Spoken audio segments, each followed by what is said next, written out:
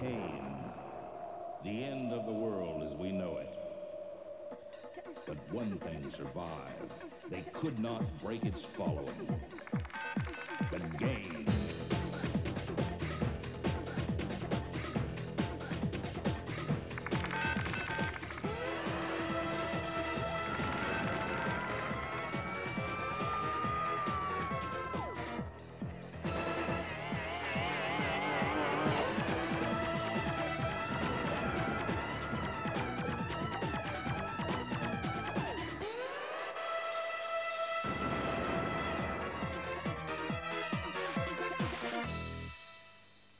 Okay, Rick, you take out the junior bumper cars. I'm going to go for the spinning fish. I'd be wary of those fish though, because I had to gut each individual pod myself. Really? That must have been a bit messy. Yeah, it left an awful lot of plop, fish plop. How did you fashion the plastic seats moulded inside? That was incredible because I actually caught fish that had that already internally. Really? Yeah, that's it's a very bizarre rare. occurrence. But you never know what toxic waste can. Good evening, everybody, and welcome to Games World. It's Tuesday night, it's console night, and we're back on air. And he has a habit of sneaking up on you, doesn't he? He certainly does, especially when you're talking about fish guts. He loves his fish guts. It's just like a Scooby-Doo episode when the mummy is creeping up on Scrappy-Doo. Oh, with Thelma, and she hasn't got her glasses on, she doesn't realise. I don't remember they were talking about fish guts at the time, though. Really? No. Oh, I think there were. No, well, mind you, we never knew what Scooby snacks actually were. Oh, that's true. Could be some sort of fish-based product. Yeah. We just don't know. Perhaps we'll ask Drew later. He'll know. Nibbles. Do you know Drew? No, he doesn't know either. Oh, he's got all the tapes as well, you would have thought.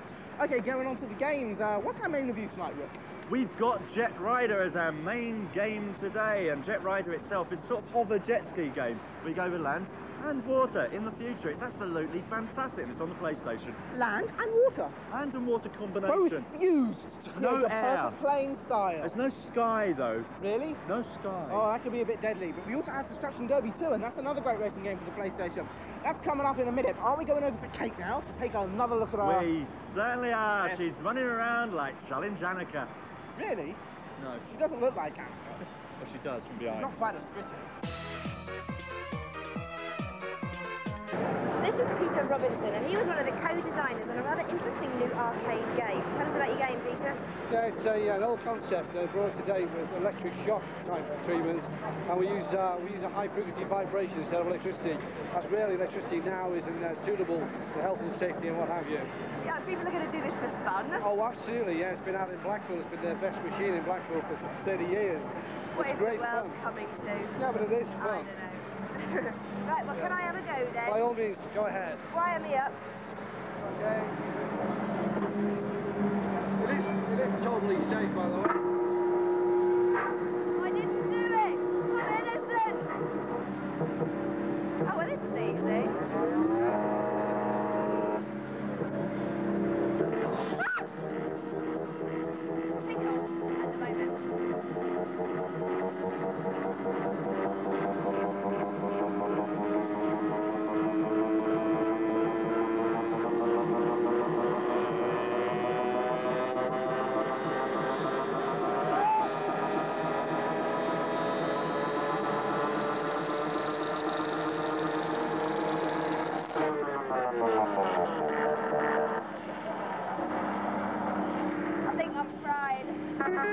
Excuse me, would you like to say something for Sky Television? Sorry? We're from Sky Television. Yeah. What do you think of the show here today? Fantastic. Have you seen any good games that you like? I suppose there are a lot of products around. News games. Well, Sound and Leisure got some nice jukebox. I like it very much. There you go, ladies and gentlemen, the computer channel's very own Annika Rice, I think you'll find. Certainly is, or is it Pilau Rice? I am not quite sure. Or perhaps Mr. Benz, or Uncle Ben. Oh, Mr. Benz, the guy with the hat. And the shopkeeper, as if by magic, the shopkeeper appeared and said, "Oh, can you get out of your clothes, please?" Very good, that, wasn't it? Yeah, I've got all of those on 1970s. 9 times out of 10 he'd become a knight and go and fight dragons and stuff like that. Do you remember? Oh, that was great. And he always got a little memento, like a snowstorm. Yeah, he did. In fact, he stole those. Yeah, he Mr. did. Ben's a thief, children! He was locked away for 25 years. Yeah, that's why we've never seen him again. But he's going through rehab and he's coming out as old man Ben soon. During Gates of War, we found out something very interesting. Drew's got his own little digitizer thing, and he's gone on to the Scooby-Doo website, and you know what we found? What have we found, We Mr. Barry, sir? found the recipe for Scooby snacks. My word! We're just like ready, steady, cook, aren't we? And we'll be giving you the recipe later on. Or perhaps we'll get Ainsley Harriet along, and he'll give you the recipe for Scoop Snacks. Moving on to the reviews, what we got? We have got Jet Rider, which we mentioned earlier on the PlayStation, split screen, scrolling, fast driving game sort of thing. Got people with hands like that? No, it hasn't. Okay. Also, we have Reloaded, the sequel to last year's favourite from Gremlin. Oh, that's fantastic. It's Lots good, of isn't it? shooting and blood. That's what we like. Once more, A bit like the growing up- Butchers down in Kentish Town High Street. Yeah, although perhaps not as much pork in it. Also, that's how it looks at the maybe. moment. Last but not least, our other game for today is Rick. Destruction Derby 2. Thank you. There we are, and that's another sequel to last year's video, and this is much better than the first one. It's fantastic. It's got pit stops and everything, and just watch the reviews. Do you for remember that. Penelope Pit Stop? She was great as well, wasn't she? Do you remember she had all the little men in there? And She wasn't as good as Lady Penelope though. Oh, I think she was better. Although the fancied hooded her. claw. The hooded did used claw. to say, Do you remember I'll the get you Penelope Pit Pit Stop Stop. if it's the last thing Thing I ever do. Every the week reviews. to say that. And then there would be 7 little men as well. What were their names? The Deep South, land of the deviled egg, home of the stretch Cadillac and the string tie, has suffered a rude awakening. Something is afoot in the swamp. Pastel-coloured idiots on jet bikes are tearing down stretches of black water, bouncing off logs and disturbing the gentle slumbers of the local alligators. They claim they've been doing it for years, that they've visited exotic beaches and mountain rock pools, but you don't believe them, they're outsiders, and outsiders aren't welcome round here. And you thought the only perils of futuristic motocross were restricted to the race itself. 10 snaking tracks on water and land, jutting rocks, plunging canyons, sudden petrol shortages. Almost everything stands in your way on the way to the top of the suicidal sports community. These souped-up dream racers blow raspberries in the face of current technology. Your bikes are equipped with fetching miniature jet engines, allowing your rider to reach skin-peeling velocities. If you think you can survive both the rigours of the course and Jolene and Bobby's Louisiana welcoming committee, then you might just be the man for the job.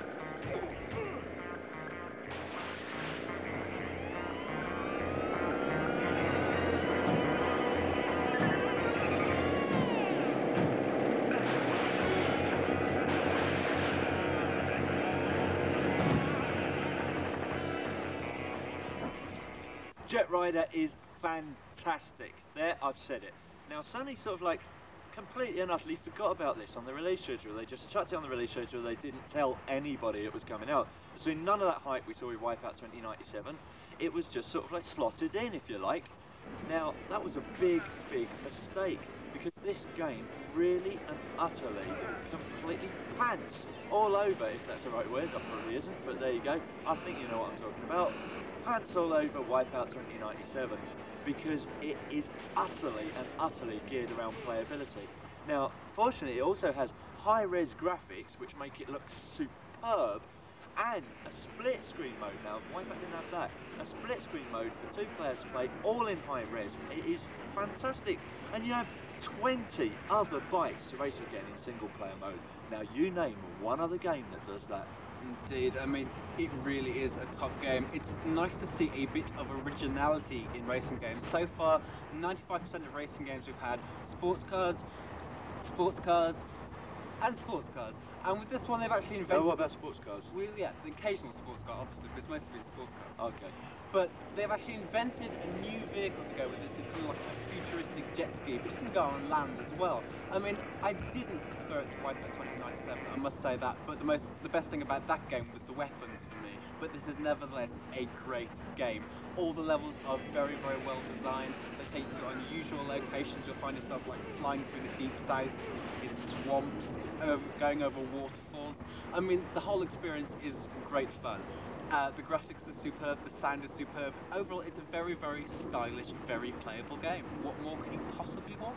Great racing frolic, Sonny.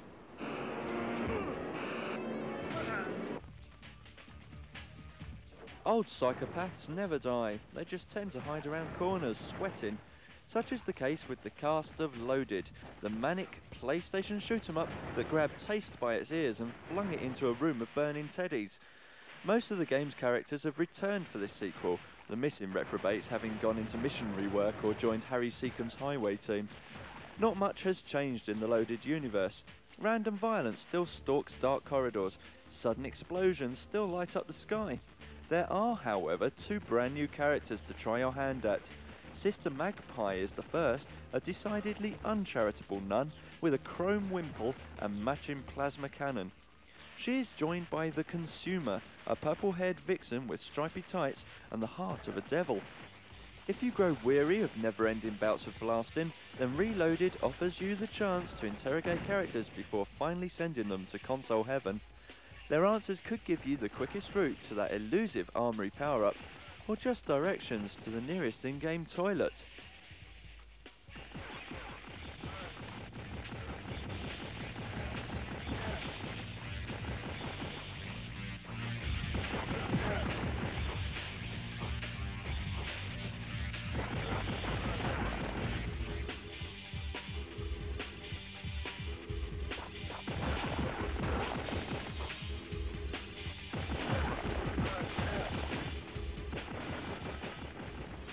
Right, the next game is Reloaded. Now, we all remember Loaded. It was one of the very first sort of shooty games on the PlayStation, and it was good to a point. It was a bit limited, the gameplay was very similar. It was a cross, if you remember, between Doom and sort of a top-down shooty game like Gauntlet. Now, Reloaded is the same in theory, because this time you have like little plot lines and little missions to do instead of just picking up keys and opening doors. This time you actually have to, say, for instance, find a terrorist in the middle of a desert and kill them, or stop them going off on the jetpack, that kind of thing. And it does improve the game quite a lot, actually, putting these little missions in. The only problem with it, though, is it is still not exactly a blast fest. There's a lot to do on screen, but it's just not enough. The actual playability itself just lacks that certain something. I mean, it's hard to say, and all games players would know this, what that certain something is, but you know once you've played it. The graphics also seem actually worse than the original, and the music isn't as good either. So I'm not overly impressed. It's pretty much exactly what I thought when I played this. I mean, this should be a great game in theory. I mean, the characters, the actual idea for the characters themselves are wonderful. You've got this huge series of very exotic characters doing balmy things. But like Rick says, the graphics are inferior to the original. I mean, the main point of appeal of the original version was just the extremity of violence. You get power-up after power-up after power-up, your guns get bigger, the explosions get bigger, the amount of entrails flying off the walls got bigger. But this was just boring, quite frankly. It didn't have that kind of appeal. What they've added to it is a nice idea, again, in theory. But they didn't do really very much with it. You can interact with characters to a very limited way, but overall, not a terribly fascinating game. An unsatisfying blaster, which is the most important things about shoot-ups. You have to feel engaged, you have to feel like you want to carry on butchering your way through levels, and this just didn't have it. A nice idea in theory. Yeah, I'm sorry.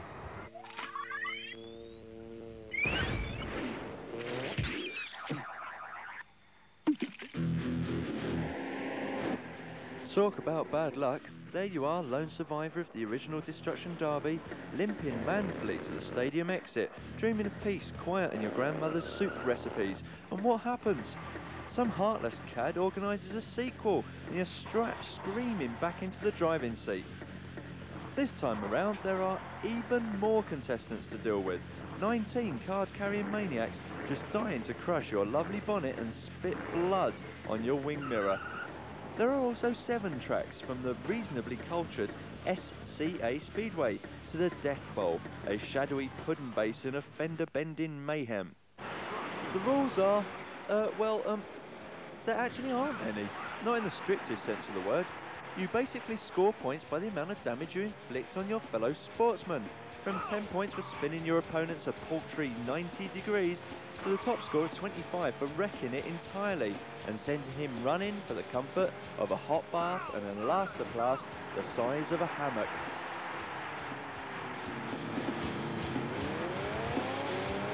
Watch it!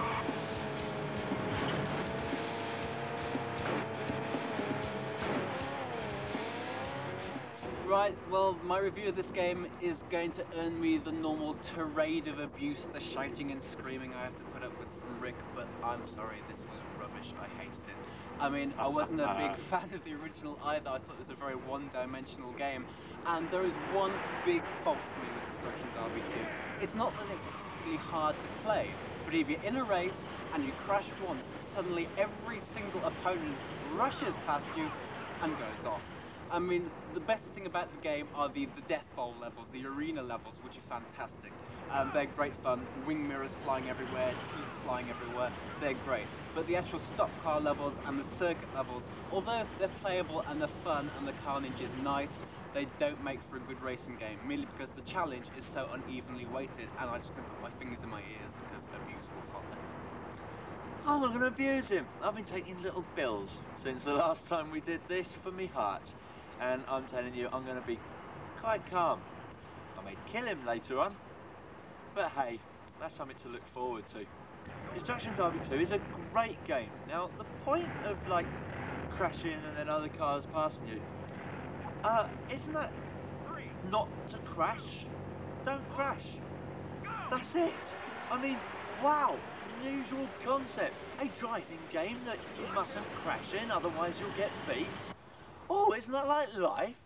Destruction Derby 2 is absolutely superb. The original was a bit, from my opinion, but Destruction Derby 2 really takes it to a new genre. I mean, firstly, you've got loads more effects, etc., etc. You've got pit stops where you can repair your car. If you crash, you do go slower. That's why they go past you. I mean, it's the point of the game. That's why the destruction mode is there. And anyway, at least it's got the arena. If you're no good at the racing mode, the arena is tops. You see cars flying up in the air and everything. I am saying this, listen now, Destruction Derby 2 is completely original and will never be bettered for what it is. Words of wisdom there from somebody other than Rick.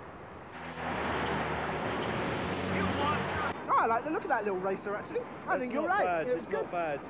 I think it was very good. Okay, we're moving on now. We've gotten rid of our Hanna-Barbera references because the computer channel won't let us mention Godzuki anymore, and we're moving on to the competition. I'd rather move on to stop animation, like more. So we go on to more. But no, and let's go into the competition because and do you remember Mr. Barker, who always used to be in trouble with the council? The council won't Actually, he was great. Whatever happened to him? I think he's a producer now or something at the BBC. Is he? Yeah, apparently. Yeah. Oh, no, actually, that's why I have sweeping changes. Yeah, there you go. Okay. See, he's not a top television presenter. Okay, moving on to the competition. What's today's clue? Right, today's clue is he may well present Global Village. In a dress, ladies and gentlemen. Because it's actually a woman who presents Global Village. Is it? Yeah. So you might put on a dress and a wig or something. I never knew that. Well, it's a bit cryptic, but there you go. There's a second clue for you. At the end of the week will be all of the clues. I've seen Mrs. Doubtfire, and that was a bloke. Yeah, I know. That was Robin Williams, and he was top. Eddie Izzard wears a dress. Yeah, I know. Well, that's his own fashion statement. I mean, he's allowed to do that. Well, you never know. You never know. What about Tootsie? Do you remember that was Dustin Hoffman in a dress as well? Most convincing. I thought it was actually quite There's a hell of a lot of it going round. There is. I don't know. Maybe That's next week you'll see for me. you. Maybe next week you'll see me in a little ballet skirt or something. Who knows? If you want to see that, write in on a postcard. Oh, I think I've got to go. Yeah, time for a break, everybody. He's left, and I don't blame him. It's just you and me, Drew. We'll see you all after the break for more top television action.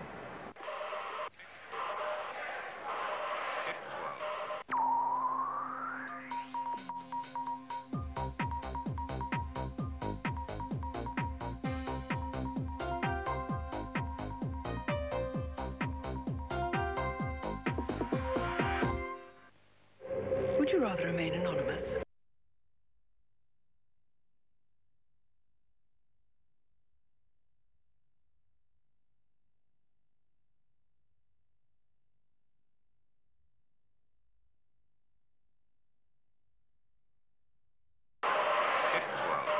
Hi everybody, we're back from the break and we're back on air. What was that? Backity back. Thank you, Rick. I Time for learned another that one of your at presenting school, ladies and gentlemen. No, you didn't. You learned that from some hobo you met When you outside forget on your the lines, you just repeat the same word over and Something over very again. interesting, ladies and gentlemen. again. Don't listen to anything And he's saying. again. During the break, again. we looked up the Tony Hart website, the official We certainly website, did. live from Las Vegas, because that's where he's living now. And we found out, in fact, it wasn't Mr. Barker. It was Mr. Bennett. Mr. Bennett. He was always in trouble with the council, and every week was. he'd knock over Tony Hart's easel or something like that, and he'd get most upset. Do you remember he had a different presenter every week and a different assistant, Tony Hart? He was very good, actually. There was one I had a particular crush on when I was about 12. Really? They got an injunction against you, didn't they? Yeah. They got a court order to say you'll stop sending letters. I'm not allowed to go within at least 50 yards. Yes. Okay, well, Bob Mills is still lying somewhere critical in a hospital. They're syringing the opal fluid out of his nose at the moment, I believe. He's certainly had a total recall kind of thing. Yeah, they can't get past his shoulder pads. This is the problem. They've had to sort of get a crane in to take it out. He shouldn't have left the wrapper on. That was the problem. It's a messy experience. Otherwise, it just slipped down. Tim Boone is keeping a constant vigil by his side. So while that's happening, me and Rick are going to have another one of our famous walkabouts to the arcade show and show you what's going on this year. Should we do it? Ready? 1, 2, 3. Please work!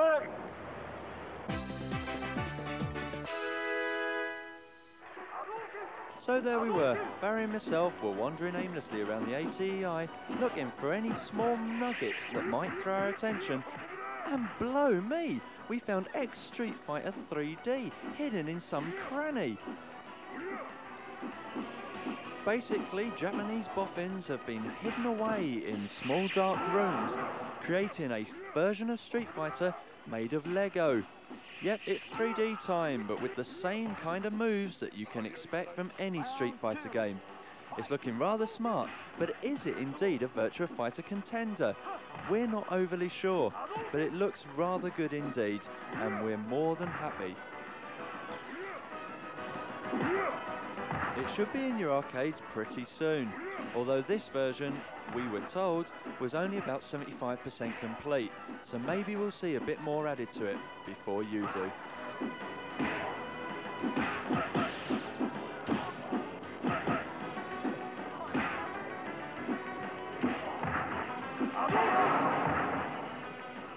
So you're sitting at home and you're saying to yourself, good Lord, Barry, surely you can't give me any more Red Hot exclusives. Well, once again, you'll be wrong. Because here it is, folks, for the first time on British TV, the Red Hot #1 Street Fighter 3D. The Street Fighter mob have gone 3D, and it's all a little bit crazy. Juice frothing at the mouth. I haven't seen him this excited since the 12-hour Huckleberry Hound marathon on the Cartoon Network. It's that good. My man with the plan, Martin's been playing it all day. Martin, what's it like? Well, what you come to expect from Capcom, top-class gaming action with good graphics. What they've done, they've taken the Street Fighter characters, put them in a nice 3D environment. The graphics aren't as polished as, say, like Tekken 3, they're more like Tekken 2, but the game is just as good as the other Street Fighter games. If you're a Street Fighter fan, you're going to love it. There's loads of new characters, and all the moves are there. Great, now you've got a lot of the old characters. You've got Ryu's back, Chun-Li's back, Gull's back. What are the new characters like? Do they play as well? Yeah, there's a girl called Pullum, and she does a lot of kick maneuvers, where she does kicks over the head, she does sort of spin kicks, like what Chun-Li does, things like that. And there's a Skullomania, who's a skeleton-style character, and he comes in and does all weird sort of stuff. It's completely crazy. That's top game. Right, now this is sort of Capcom's early foray into the 3D market. They've been left a couple of years behind Namco and Sega, and are catching up. It doesn't look as good as Tekken 3. Do you think that will hurt it in the long run? No, I don't think. I think die-hard Street Fighter fans will love it. I'm not a great Street Fighter fan, but I still liked it. I'm a Tekken fiend myself, but I'd play it, because it's a lot more skill involved than Tekken. You have to get the maneuvers off a lot harder. They're a lot harder to do than say like Tekken. Well, in my opinion, Capcom have always been the main people for playability. You think they've concentrated on that more than the graphics? Oh, certainly have, yeah. Playability is always top with them. So. There you go, you've heard it first. Playability is always top. Duke can't contain himself anymore. He's going to put his tripod down and go for this. This might even take over from the new Smooth. You never know. Oh, look at this! Look, it's Ermund from the Magic Roundabout. Ermund, we love you, Ermund. Come back to us, Ermund. It's not alive, Drew. We've got to move on. Let's go. Yep, Atari are back. They're bringing out more arcade games like you've never seen before. Well, that's a complete lie, actually, because San Francisco Rush, which is their latest driving game effort, is exactly like you've seen before. You've seen it a million times. You've seen it over and over again. Sega Rally, Daytona, any other driving game. Yep, that's it. Except this time, at least, it's based in San Francisco. Hang on a second, though. If this is San Francisco, where are the hills? Where's Macy's? Where's Michael Douglas? San Francisco, here I come. Games World's where I'm headed from. That's right, Atari make their grand comeback in their brand new racing spectacular, San Francisco Rush. Basically, it is based in San Francisco, surprise, surprise. And so this should supposedly deliver all the high thrills and large jumps San Francisco has to offer. Our man Martin has been getting to grips. What's it like, Mark? Sorry, I fell asleep. San Francisco Rush. Don't rush out and play it. It's bad. Well, I must admit, it does kind of look like San Francisco Crawl. The graphics are nice, but it's not very fast, is it? Not at all. I'm doing 40 miles an hour, and there's nothing at all on the road. I can sit here quite happily like this, not do anything. The game, a Jaguar has done better. It's not something you'd expect to see in an arcade now. They've tried to look like Sega, but failed miserably. Oh, I think it's 5 years too late. First of all, oh, you just heard that crash. I think that's just about where this game should go. First of all, the Lynx, then the Jaguar, now this game. Atari, get up! Oh, you made it, Rick. Yeah, this time it seemed Finally. to work. He gave me a few lessons just before the show. Mr. Smeaker got on the telephone and told him what he's doing wrong. Apparently he got the magic spell.